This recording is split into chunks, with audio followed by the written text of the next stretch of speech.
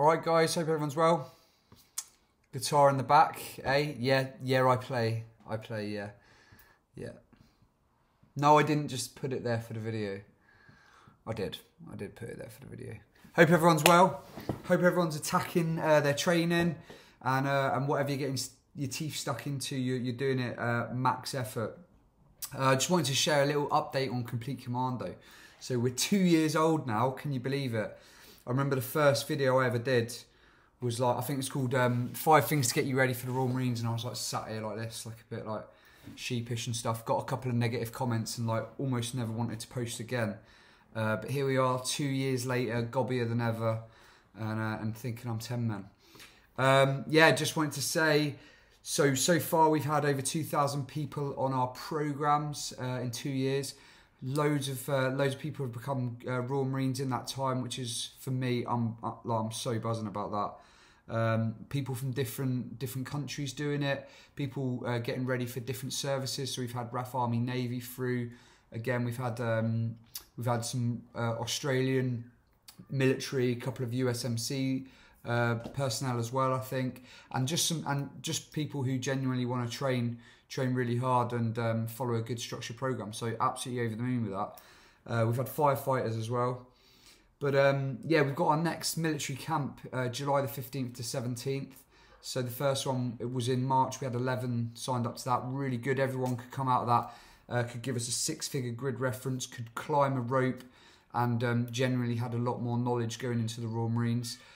This time we've got 16 signed up.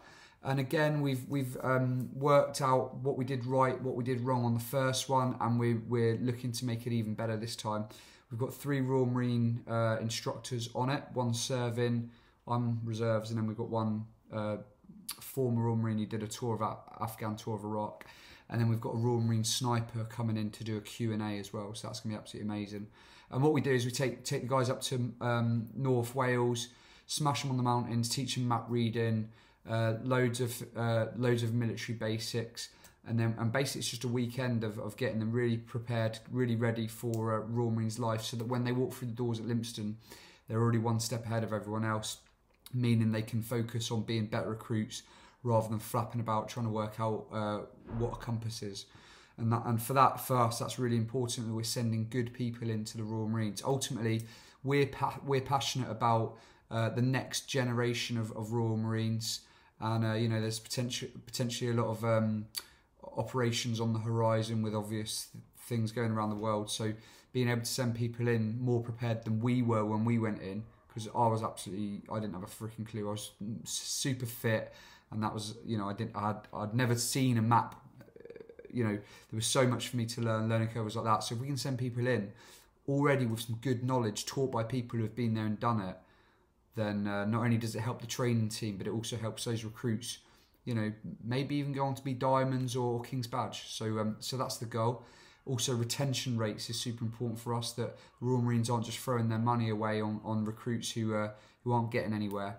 If we can send good people in, then they save their money. It means it can be a better fighting force, which is awesome. We've got, obviously, Complete Commando apparel here as well, all 100% organic cotton, sourced, you know, the best I could find. I wear it every day, and I really like it for training. So yeah, that's cool. What else we got going on? We're looking to do some stuff in the community. We're based in Merseyside, as you can tell by my accent. Yeah, work that one out. But yeah, we want to start getting in and start working with young people and the Gen Pop, and start giving that commando mindset. I think a lot of us who have been through the Royal Marines, we take for granted this mindset that's been instilled in us through military training. And there's also a lot of people who have done Royal Marine service and military service who have got great transferable skills for Civvy Street.